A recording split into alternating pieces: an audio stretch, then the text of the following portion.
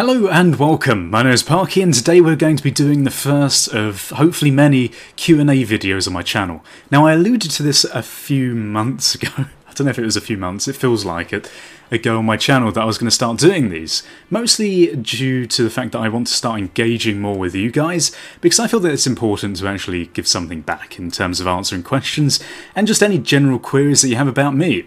Now you have to excuse my glasses glare, unfortunately I can't really do much about that, it's one of the perks of being slightly blind constantly. However, I've got some questions written down from the last video where I sort of did an introduction to this. Now basically the way this is going to work is I'm not going to favour particular people over others. I've got the Tankard of Truth is what I'm going to call it, is the label. So if you want to get your question into the Tankard of Truth, you have to say it like that every time, else it doesn't count. Then you must leave your comments in the video description this time. Okay, so I've got some questions written down in here. You're going to have to forgive the format of this. I'm hopefully going to improve things as I go along, as I learn what the hell I'm doing, because I'm not used to doing vlogs. I'm used to making game videos. However, the first question that I have chosen from the Chalice of Truth, or whatever it is called, I've forgotten already, is from Sane Beasley on YouTube. Pokemon Red or Blue? I think I'm going to have to say Pokemon Red with this. It was one of the first games that I got on Game Boy. It was one of the first games that I truly feel very close to. I love Pokemon, I still do. I'm a big nerd for Pokemon. I could probably name every single one in existence. Maybe not some of the newer ones, because they're a bit weird now. They kind of turn into things like a chair with a face, Cherry, and things like that. And like that sword one, there's like one with a sword and with a face on it or something. I don't know, Pokemon are really weird now. I'm more of the original Pokemon fan, so that's what I'm going to stick with. I'm going to try and get through as many of these as I can in every episode, because there was a lot of questions on the last video, and I'm hoping that you guys are going to leave as many on this one. Okay, so this one is from Nevermore55. Are you and Kips going to do any more games together in the near future?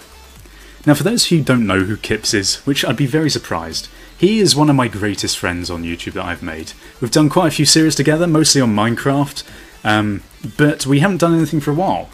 And this is something I really wanted to talk to him about. He's on holiday at the moment, so unfortunately I can't. But we would like to do something. I don't know what this something is. I had this brilliant idea of doing maybe like a fighting fantasy-esque novel, because I mentioned this in the Sims video recently. Like, no one does Dungeons and Dragons that much. I've not found any on YouTube that are that good. I know, I'm sure there's loads of people who've done them. But I'd like to do maybe a few videos on that if we can, try and figure out some sort of format for that. But I'm not sure. I'm going to talk to him about it. We'll figure it out. I'm sure something will happen. Okay, the next question. Of truth. Why is everything of truth? I'm not lying. Is from Plushy-chan. What's the story behind the Radiator Santa? Which is right there. Oh, look how smooth that was. I pointed in the right direction this time. I must definitely be getting used to this reversed world. It's Reverse World Day, everyone. The Radiator Santa, there isn't much of a story behind him. He is just left over from Christmas. I'm sorry if you're hoping for something more. He has just been there since Christmas. And I have not taken him down. He was in a couple of videos and then he became sort of a thing. And now I'm stuck with a Radiator Santa, Magnetic Santa, just in my house all year long in all of my videos. So that's a thing. Thanks everyone for influencing what's in my house. Okay, the next question. God, we're rocketing through these. We need some ones that I can discuss a bit more. That might be interesting. Okay, this one is from Guardsman77. What were my feelings about Facecam before, and what made me use it more? Facecam, I never really felt comfortable showing my face on the internet, because, frankly, there's this whole thing on the internet of, like, you're a bit of a weirdo, so I don't really want to give you any personal information about myself that would allow you to track my life down. Unfortunately, I have had a couple of weirdos that have really sort of looked into me and found me on things like Facebook and other stuff, and tried to, like, become friends on everything. But we're not going to mention that. I'm sure they're very nice people, maybe just a bit over the top. But yeah, that was one of my major off-puts. But the thing that made me do it was that I have Patreon. This isn't a plug, this is just genuinely why I've started doing Facecam. For those of you who don't know, I have a Patreon page. It's basically like a secure platform where you can support your favourite YouTube creators. And I've been using all that money going back into the channel. I've got this brilliant guy on there who's really helped me for the last few months called SS. I won't give his full name because I'm not sure if he's comfortable with me doing it. And he's been supporting me, basically funding Parky's Shorts, which is like one of the strangely most expensive series to upkeep. I don't like talking about money, but yeah. And basically I put all this money back into the channel. I said that if I got $100 a month, I would start doing Facecam, because it would allow me to actually buy a Facecam and fund all that. And that's basically what I've started doing. We should have a counter for how many times I said basically in that answer. But yeah, that's why. So thank you, SS. You have done this to me. And I tell you what, this video can be your personal thanks from me right now. So thank you. Okay, the next question. Let's go for this one. I hope it's a good one, where I don't ramble and say basically 500 times. Do you have consoles or just a PC? That's from Joseph Makita on YouTube. Well, Joseph Makita, I do. I have both PC and console in singular form. I don't have consoles. I used to have a PS3 and Xbox 360. I preferred the Xbox 360, unfortunately. Well, I say unfortunately because I'm now a massive PS4 fanboy. It's just because it's genuinely better. I'm sorry if you prefer the Xbox One.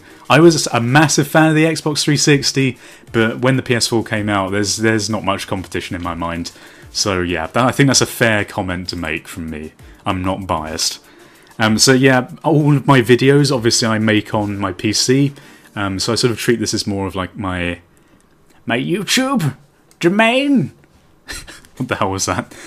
And so basically, when I actually play games to relax, I play them on the PS4. I'm not really willing to give out my PS4. Well, you can find my PS4 name. It's ParkyGames. No shit, right? But I'm not really gonna accept anyone on that just because it's my chill zone. I don't wanna mix the two zones. You know, chill, work and chill. Not that this is really work, but you know what I mean. So yeah, sorry if you really want to do that. You can add me on Steam though. There's a link in the description. I've got a Steam group that you can join, and I might start doing stuff with that in the future. I don't know. I've got more time at the moment, so who knows. Okay, the next question, and possibly the last depending on how I feel today, because whatever, is why did you this is a big one. Why did you decide to get into YouTube? That's from Carly Karma. I've seen you commenting a lot on my videos, Carly. Thank you very much. See, personal thanks, this is what I like. I like actually communicating with you guys. It makes a lot of sense. So why did I get into YouTube? Well, I've been doing YouTube for about 5 years now, if you can believe it. And yes, I'm not as big as some other people. Do I think that a lot of YouTube is down to luck of the draw? I do. There's a lot of people about my size that have got brilliant quality videos. I'm not saying that I'm the best in the world. I'm not saying I got the best quality. I mean, for example, this, I'm using a Facecam. It's not like I haven't got fancy cameras or anything, but I like to think that I'm quite okay at what I do. And yeah, this is completely off topic. This can be a different question. I'm not going to go into this. How did I start YouTube? I was watching other people. About 5 years ago, I just really, and I still really enjoy watching other people doing Let's Plays, you know, playthroughs of things, montages, stuff like that. And that just really got me into it. At the time, I was a real fan of ParkyGames in particular. Guess where the name came from? Slightly. Not saying I stole it, kind of regret it, but whatever. ParkyGames is my channel now. There's no connotation to ParkyGames at all. But yeah, he was like my big fanboyism back then. Not so much anymore.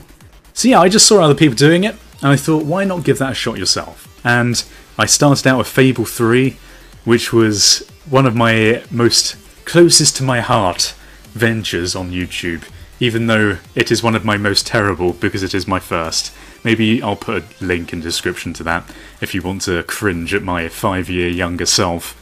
But yeah, that's basically the story. Not that exciting. Okay, well I think I'll do one more, because why not? The Chalice is calling me. The Chalice of Truth is changed already. It's not even the thing anymore. So let's go for random draw. Random draw. I've picked 2 out. God, I can't get my hand in it. Okay, here we go. That was smooth, wasn't it, everyone? Fucking hell. Favourite category of games? This is from Michael Widdell. Well, Michael Widdell, if that's how you say your name, I'm sorry.